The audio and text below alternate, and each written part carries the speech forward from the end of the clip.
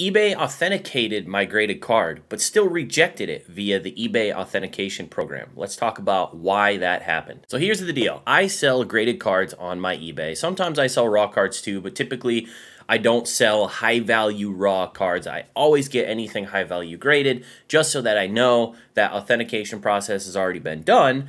But eBay still runs graded cards from $350 or more through a authentication process. And overall, I think that this program is a net positive. It is inconvenient to buyers because it takes extra time in between buying the card and getting it because it has to go to the authenticator and get run through the authentication process. But I think as a seller overall, it's pretty awesome because it's just another layer of protection between you and the buyer for something that's so high valuable, especially with all the fakes and proxies and stuff that tend to trip people up. They've tripped me up in the past and I've lost out on hundreds of dollars because of it. So I think it's overall good, but we need to talk about something because this was just absolute nonsense. So recently I sold this card, the Shaman EX promo from the Pokekune collection box, and it was an awesome sale. I sold it for $637.50. These things are pretty hard to come by. They come in similar boxes to like the Mario Pikachus, those full art promos.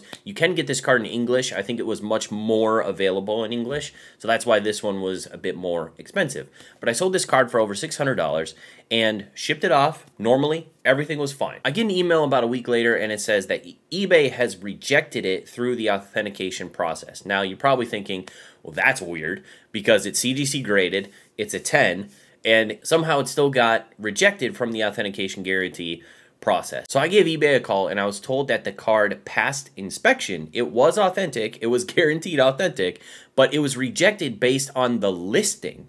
So something in my listing was either wrong or I didn't provide enough information to them to authenticate not only the card, but apparently the card via the listing, which doesn't make any sense to me. You're there to guarantee the authenticity of the card and of the graded slab that the card is in and the relationship between the two. You're not there to guarantee the authenticity of what I say in the listing. That seems super weird to me.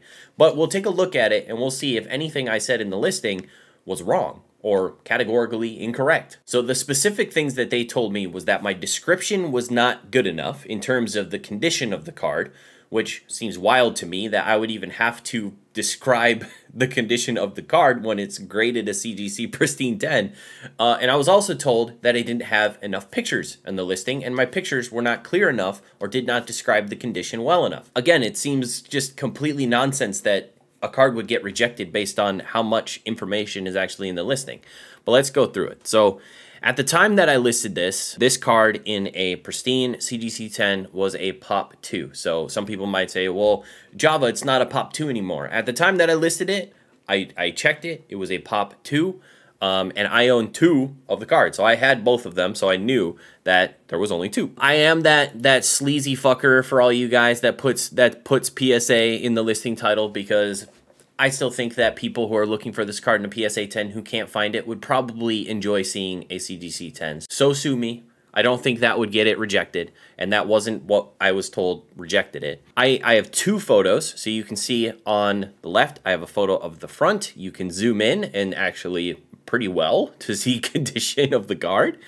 And I have a photo of the back, including the cert number, the CGC cert number, which you can go on cgc.com or cgccards.com and look up this cert number and get really, really nice high-res scans of the card against a black background that you can then use to, identify any issues with condition. Let's go down to description. So the description that I had that they seemed miffed by, you can only see part of it, sorry, but in the seller notes, I guess, under the title up front, I say, see photos for condition, CGC pristine 10, Pop 2, cert number in photos. So basically I say, check out the photos. You should be able to tell, relatively what the condition should be, given that it's graded, given that you can zoom in pretty good. And then CGC pristine 10 Pop 2, saying that it's a low pop at CGC. and then cert number in the photos. So you can go ahead, grab the cert number from the photos, and look on cgccards.com and take an even better look at those high-res scans. Here is my description that I posted actually in the listing. CGC 10, Shaman EX, yada yada, PokeCune promo for sale, see photos for condition, CGC Pristine 10 Pop 2, basically all of the stuff that I put in the seller notes, cert number and photos. Thanks for looking and hopefully buying. This is pretty normal for all of my listings. That's basically all of my listings here for graded cards. It's essentially what I say in all of them. So apparently my description was not good enough, and there weren't enough photos. I was specifically told to add more photos against a white or black background to more easily see damage on the card. And I was also told to add zoomed in photos of each corner to once again show if there is any damage to the card. And then I was told to better describe the card's condition in the description. So this seems wild to me. I can absolutely see this being necessary for raw cards. Absolutely see this being necessary for raw cards. I do not understand why this would be necessary for a card that is graded, because all of that has already been done by a professional. Everything that they've asked me to do has already been done by a professional, and I direct the buyer to all the resources they need to see that from the professional point of view. So I literally give them the cert number to look it up on CGC, and it's already graded a 10. So all of that's already been taken care of, but apparently you're supposed to give that description a lot better in the description section for some reason of the actual listing. Now let's take a look at the authenticity guarantee. Let's take a look at all the rules. So the authenticity guarantee is $350 or more are eligible for the service at this time for graded cards, and then $250 or more for single ungraded cards. I don't think I've ever sold a card that's this expensive ungraded. I would always grade a card that's that expensive. Let's see. They partnered with CGC, CSG, and PSA. Great, awesome. Verified returns. Once you sell an eligible card, it goes through authenticity facility.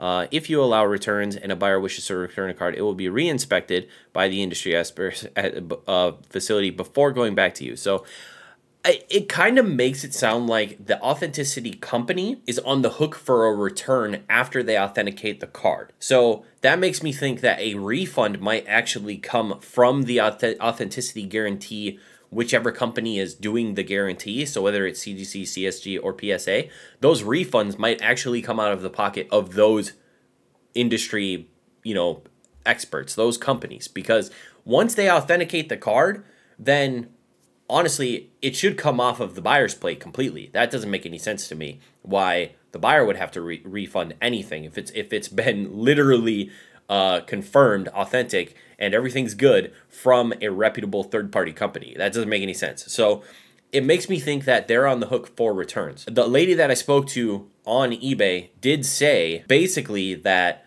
they have been getting higher than normal return rates on authenticity guarantee cards. And I think the people who are returning the cards are listing the reason being either an inaccurate description or not enough photos on the listing itself. Now, again, I could see this happening for raw cards.